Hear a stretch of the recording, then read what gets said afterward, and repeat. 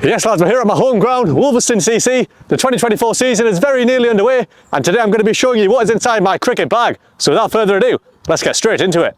Starting off with, what have we got here?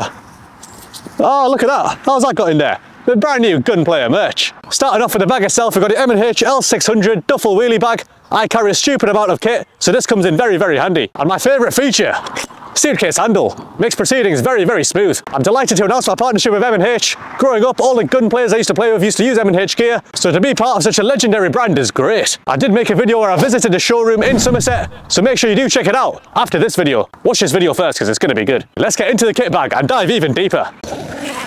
Starting off with the keeping gear, we've got some legendary black M&H wicket keeping gloves. Hopefully I can claim plenty of victims in these. They certainly look like they're going to deliver, so let's wait and see. Bring on the season. M&H keeping pads too. The quality is absolutely unbelievable. And just look at the memory foam. It's so soft. And of course, as a keeper, comfort is very, very important, as you could be wearing your gear for 40, 50 overs at a time.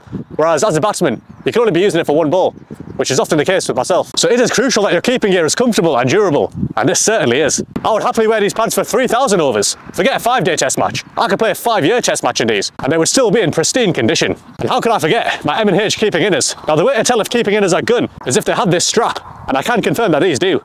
Gun. Moving on to some batting gear, batting pads to M&H S200. The memory foam shin bolster can only be described as a pillow. I could honestly sleep on it. Imagine that, you play your innings, you get a duck, and you just take a nice long nap in the pavilion, and you don't have to witness your teammates collapse. I don't think M&H do pillows and mattresses, but if they did, I would most definitely acquire them. And we've got some nice polyester padded straps if one day I do decide to play a long innings. Can't promise I will though. Batting gloves, we've got the M&H S200. We've got a nice sausage finger, split finger hybrid, so you get a nice combination of protection and flexibility. There's some absolutely magnificent attention to detail on these. We've got a nice Pittard's palm and the embossed M&H logo on the straps. Absolutely flair. Thigh pads. These also look very, very aesthetic, and I no longer have to worry about being wrapped on the inside thigh by a vicious in-swinger. Here's my box. For my batting helmet, we've got the Shrey Masterclass Air Titanium, with the neck guard of course. I've had this for a few years now, and it has not let me down. Luckily in Division 4, it's not been required too much, but in case Jofra Archer decides to rock up on a Sunday and bowl some heat, I know I'm very well protected. So in this compartment, we've got my GoPro box. Let me show you what's inside. We've got the GoPro Hero 10, my trusted companion for filming all of my videos. And if you're wondering how you attach it to your cricket helmet, all you need to do is get the strap, and it just nicely wraps around, giving you that POV angle. I always carry a few GoPro batteries with me as well, and replace them every drinks break, as they usually last about 20 overs. Now, it's not very often that I've had to use all of them, as I very rarely bat for more than 20 overs, but hopefully we can change that this season. And moving on to shoes, I don't have any shoes for this season, so should probably get some. I might just get these spiked up though. Comment below if I should. Badger colours, gotta represent. Some more accessories, we got a cricket ball, freshly stolen from the nets. Oi, that's my ball. Got some whites as well, still got the grass stains on. Definitely have not been washed since last season. Sidearms, one for each side.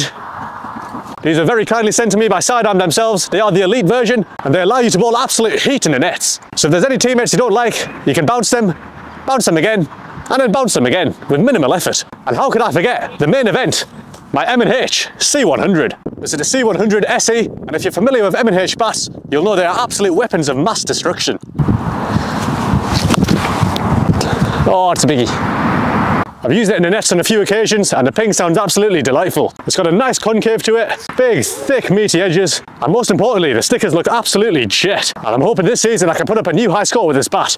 And if you made it this far, comment below your own high score, as I'd love to know. So there we have it boys, that is what is in my kit bag for the 2024 cricket season. And the GoPro vlogs are going to return very, very soon, so stay tuned for them. I can't wait to bring them out. Thank you for all the love and support, and thank you to M&H once again for supplying me all this beautiful gear. They will be linked down below, so do check them out. And if you do want 2024 to be your cricket season, do make sure you show up to your games in style with some Gunplayer clothing. I've spent all winter working on the designs, and I've created some perfect pieces to show your love for the game, no matter where you are. Check them out at gunplayer.co.uk, link in description, and use code BADGER for 10% off.